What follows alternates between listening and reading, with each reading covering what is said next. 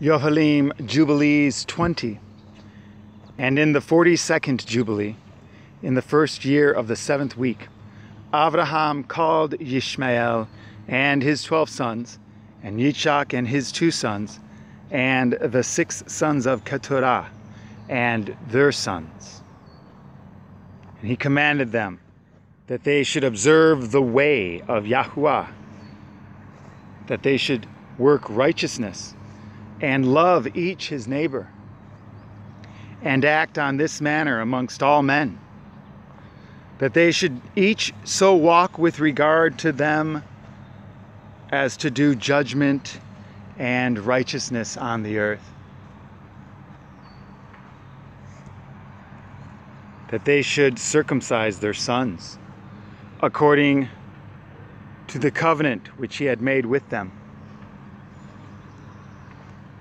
and not deviate to the right hand or to the left of all the paths which Yahuwah had commanded us, and that we should guard ourselves from all fornication and uncleanness,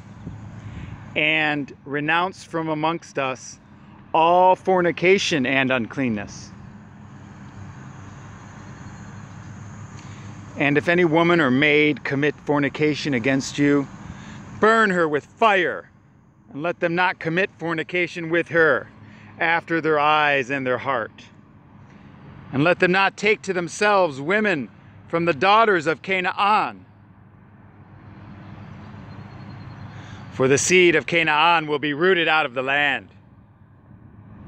And he told them of the judgment of the Nephilim and the judgment of the Sodomim, how they had been judged on account of their wickedness and had died on account of their fornication and uncleanness and multiple corruption through fornication. And guard yourselves from all fornication and uncleanness, and from all pollution of sin, lest ye make our name a curse, and your whole life a hissing, and all your sons to be destroyed by the sword, and ye become a curse like Kedam, and all your remnant as the sons of Amorah. I implore you, my sons, love the Elohim of heaven, and cleave ye to all his commandments,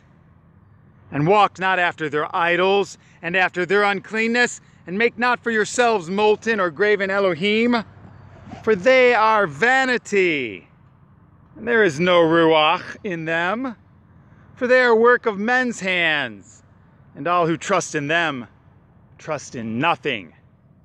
Serve them not, nor worship them, but serve ye El Elyon, and worship him continually, and hope for his countenance always, and work uprightness and righteousness before him, that he may have pleasure in you, and grant you his mercy, and send rain upon you morning and evening, and bless all your works which ye have wrought upon the earth, and bless your bread and your water, and bless the fruit of your womb, and the fruit of your land, and the herds of your cattle, and the flocks of your sheep. And ye will be for a blessing on the earth, and all nations of the earth will desire you, and bless your sons in my name, that they may be blessed as I am. And he gave to Yishmael and to his sons, and to the sons of Keturah, gifts, and sent them away from Yitzchak his son, and he gave everything to Yitzchak his son. And Yishmael and his sons and the sons of Keturah and their sons went together and dwelt from Paran to entering in of Babel in all the land which is towards the east, facing the desert. And these mingled with each other, and their name was called Aravim and Yishmaelim.